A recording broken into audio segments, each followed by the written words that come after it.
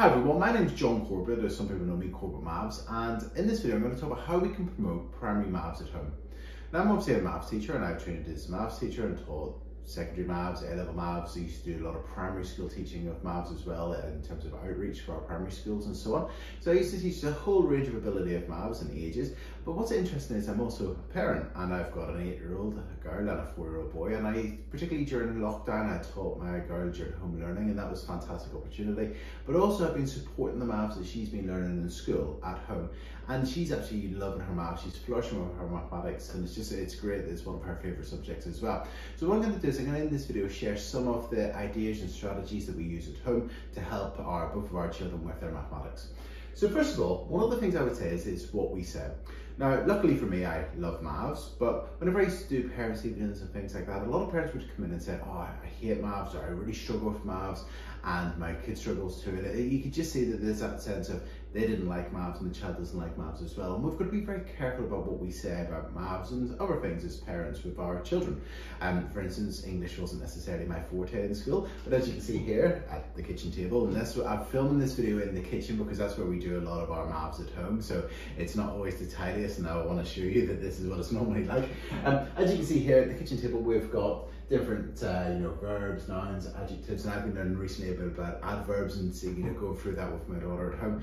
And even though it's not necessarily my forte, English, it's one of the things that sort of as a parent I want to be saying, oh, yeah, we can do this and we can look at this and we can work this out together. So it's just important, I would say, is whenever you're talking about mathematics at home, to try and speak positively about it. What we say about maths really counts, and it's important that that we sort of speak positively about maths, because if we have a positive outlook, our children may have positive outlooks as well, and that's quite important. Okay, the next thing I would say about maths, particularly primary maths, is to make it fun. You don't necessarily want to bring out big textbooks with loads of exercises and say, okay, let's start at this is great fun, because with primary school children, they might not necessarily find that as much fun as we do.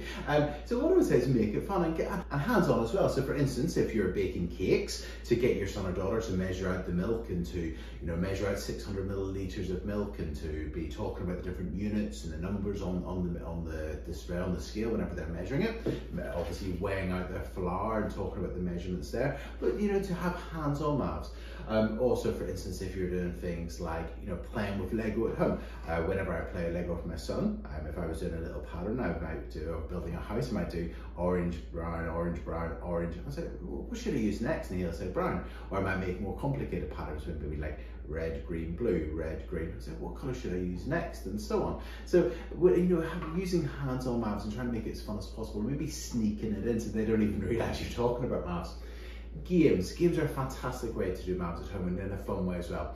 At a younger age, we used to use those orchard tree games where you do matching things, but even things like snakes and ladders and rolling the dice and moving the places, the right number of the pieces, the right number of places.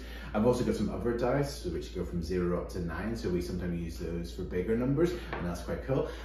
So games like snakes and ladders, Monopoly, junior Monopoly is a good one, or we sometimes use Monopoly, the real one, and we talk about the money and how much they should have to pay, or how much change they might get from the banker and things like that. So particularly our 8-year-olds, we would use Monopoly and games like that. This is quite a cool one, the Menko. It's a bit like Scrabble, but it's with numbers, and you can do different calculations, and whatever the answer is your score. So if you can put a times 10 in front of it and put a 0 on the answer, it's a good way to steal some points. But Menko, it's quite a cool game. But games at home, another one I would say is playing cards. We would play games like Jack Change It, and so obviously you talk about strategies and 2, pick up 2, put a 2 on top of that, pick up 4. And we're talking about things like that, like Queen Change Direction, and strategies. But also things like where we maybe take a card and turn over 2 cards and say, well, here we've got 8 and a 5. Okay, so what's 8 plus 5? Oh, it's 13, fantastic. Or can you do 8 times 5? That's 40. And what I sometimes do is I go through the deck with my daughter, we're just playing, where I would just turn over 2 cards, so 10 times 7, 70, fantastic. 3 times 3, 9. 1 times 8, and so on. And if you get a jack or a queen or a king, I tell my daughter to use those as 10s, just to keep it simple. But you can do that. Also, you can do things like, what's the sum? You could do what's the product, what's the difference between them. Even you could talk about positive and negative numbers, where the red cards are negative and the black cards are positive, and things like that. But I'm going to be making another video dedicated to playing cards and different maths games and activities you can do with playing cards, and it's pretty cool. Okay, so games. Scrabble, or sorry, Numenco, your Snakes and Ladders, Monopoly, anything really, and talk about the mavs involved there. Also, I would say the mavs around us. So for instance, whenever you're walking down the street and you notice that the house numbers on one side go 2, 4, 6, and say, well, what do you think the next one's going to be? 8. Oh, they're all even number. What about the other side of there? Well, they go 1, 3, 9. Oh, they're odd numbers. Is it like that where we live? No, ours just go in the normal numbers, and so, like in the the normal pattern of numbers and so on. We talk about odds and evens in the miles around us. Perhaps if you're on a walk and you notice a sign saying 40 miles per hour, say, well, if I'm driving at 40 miles per hour, how far should I go in 2 hours if I drive that speed?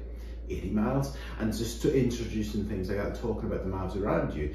For instance, if you're swimming in the local swimming pool with your child and it's a 25-meter pool, we'll say, well, if I do 4 lengths, what would that be? Or, if I wanted to swim 300 meters, how many lengths would that be? Or perhaps if you're the other day we were in a drive-through queue for McDonald's and we were looking at the number plates ahead. It was after junior park run, so that's okay. But on the number plate ahead of us, and we had a number, and I said, can you round that to the nearest 100? Can you round that to the nearest 1,000? Or it had 4 digits, can you add those 4 digits up? But just to looking at the miles around us and just sort of asking questions. We went to a Belfast Giants ice hockey match and I said, how many people do you think would fit into the stadium? And just add that estimation. Or playing games like, how do you think 30 seconds is? Can you estimate 30 seconds? Okay, let's see who can get the closest, and playing little games like that. So just taking the miles around us and just trying to make it as fun as possible. So what I would say is, what we say counts. Making it fun, definitely a key thing for primary maths. Okay, resources. So I've got some hands-on resources that I would have used whenever we were doing home learning, but also things that I just use as part of our support and homework and things like that. As I said, we've got a 4-year-old son, so we're doing things like addition with him at the minute, and we would use things like these Numicon. And these Numicon are really useful, where you've got from 1 to 10, you've got this board, and if we were doing things such as 2 plus 3, you can see that's equal to 5, and we would maybe do the story of 5, where we've got 1 plus 4, and 3 plus 2, and 2 plus 3, and so on. And these boards are quite useful. Whenever he used to watch number blocks, we'll do 1, 2, 3, and so on, and just arrange them in order, and sort of just get used to the numbers in terms of the size of them. But we found those Numicon very useful. Also things such as clocks. Now this is a bought one, but our daughter made a fantastic one. Her teacher gave her the task, which was fantastic, using a paper plate and doing the numbers around the outside of the plate, and using 2 pieces of card and making the hands of the clock and putting in one of those little golden things, the things you put in, you fold out. I can't remember the name of them, and they were fantastic in terms of making a clock. And we would use that a lot in terms of telling the time, and having those physical resources are great. Having these little blocks where we've got the 1s, 10s, 100s, and the cube for the 1000s, and we would talk about comparing numbers that way, and that's quite a good resource. So these resources are quite useful resources that we've used at home to support our learning that they're doing in class. Also little books as well. So here we've got this one called Look Twice, and it's all to do with symmetry, and I picked that up from, I think it's a website called Tarquin or something like that, and it's a fantastic resource where you can use sort of the little mirror and you can look for different patterns and stuff using symmetry. And this one was quite a nice one. We used TT Rockstars with our daughter, and she's 8, but she's known our times tables up to 12 times tables really quickly, and she knows them inside out. But one of the things we done whenever we were introducing the times tables, she found some of the 4 times 8 or 6 times 7 or 7 times 8 a bit trickier. So this book called Tables Fables was quite a nice one, where it had different characters. For instance, Dr. Sven, she's in the shape of a 7, a snowman, that's in the shape of an 8, and there was a little story, and we would have read that a few times over the course of a week or 2, and then we found that our daughter was remembering the answers to the multiplications from the story. And then eventually the book sort of just got put to the side, and using TT Rockstar, she then just knew the answers. So it's just quite a nice one to sort of reinforce the times tables in a different way, really. Also using stuff like the Numicon, that was quite useful for that as well. So these are some of the resources that we found quite useful. Other things I would say is, obviously, if you've got things like money, having your coins can be quite good, having the physical coins whenever we're talking about money questions, so they're quite useful as well, so using what's around you. Okay, so we've talked a bit about, what we say, making it fun, resources. Now I'm going to talk a bit about Corbettmaths Primary. There's some resources on my website that, particularly that I made them, and they were really useful for the schools that I was supporting. But as a parent, I've absolutely found them absolutely phenomenal. And I know it might sound biased because it's my resources, but in terms of our daughter, she's really flourished. And I would say one of the key things has been the 5 a day.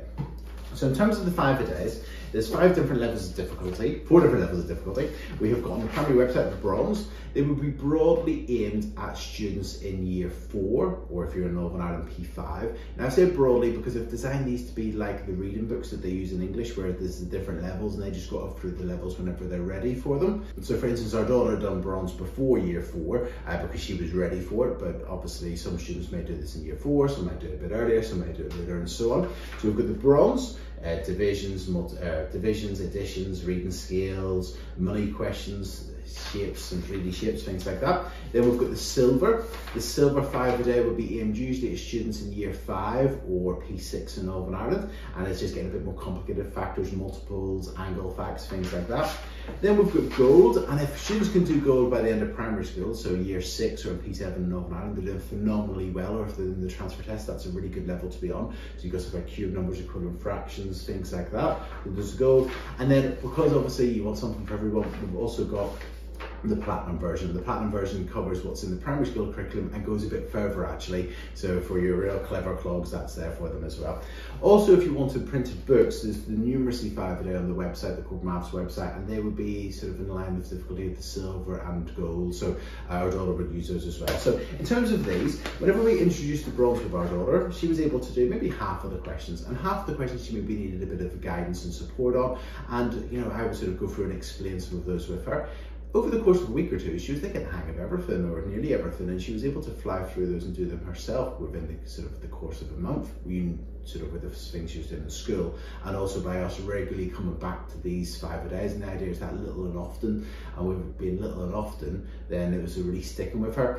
And in terms of these 5-a-days, she should take about 5 minutes each, and we would say, because you know with her iPad we can see her screen time, and say, well, if she's on her iPad for an hour, it's really fair to do 5 minutes of these. And we would say, well, if you want a bit more time, do your 5-a-days, then you can have a bit more time, and so on. And we've used them, you know, in terms of, you know, if you do your 5-a-days, then we can go off and do something fun, or you know, using it as a bit of a, you know, reward by doing those, and we can go off and do something else. But she really loves them, and we did them most days a week, not every day because things come up, clubs and things like that. But she would normally, and as I said, she's 8. She does the bronze, the silver, and the gold. She can do all of the bronze, and then we moved her up to the silver. Bit of support for a while, and then she could do all of those. And then by the time she got to the gold, she's now on the gold, and she can probably do most of those. There's 1 or 2 questions that she struggles on now, and as I said, she's flying through them and really flourishing. It's just that little and often approach, and then she's much more confident in school because they've just been introduced to short division the other day with you know, brush-up method and so on. And she's like, Dad, I've done this at home, this is fantastic, and she feels much more confident in school, which is great as well. So the 5-a-days, I would highly recommend those. And then also, as well as the 5-a-days, we've got the revision cards, or the study cards. And here we've got the study cards. There's 72 different revision cards or study cards. And the other day, our daughter had a homework on fractions of amounts, and she did a bit of a recap. So what she did was, she went and got her study card. She got the fractions of amount card, and it sort of recapped how to do different aspects. You know, to find 3/4 of 28, we divide by 4 to get a quarter, which is 7, and then we multiply by 3 to get 3/4, which would be 21. So the revision card actually just gave her the advice she needed for that. But there's also the video tutorial, some questions and answers. So we would often stick those around the kitchen table, and that would be a fantastic way to support or really reinforce what she's learning in school at home as well. So those study cards are really useful for you. And then also I'd recommend other websites. So, and these, I'm not being asked to promote any of these, these are just websites that I find useful as a parent. I highly recommend TT Rockstars. It's great in terms of times tables. Also, we've used Mathletics, and our daughter has found that useful as well. And Corbettmaths Primary, I'd highly recommend that, obviously. But in terms of support at home, what I would recommend is what we say really counts. Make it fun, hands-on activities, taking the opportunities and looking at the maths around us and just asking, okay, like, that bottle holds 2 litres. If I needed 6 litres of milk, you know, how many bottles of milk would I need, and things like that. Games, the maths around us, resources, some physical resources can be really useful as well. And the 5-a-day is the one that I would highly recommend. And also the study cards and websites such as TT Rockstars. I really hope you found those suggestions useful. As I said, they've really made a big difference with our own children, and they're absolutely flourishing with their mathematics. And I really hope that, you know, they'll help you with your child as well. So thank you so much. All the best. Cheers. Bye-bye.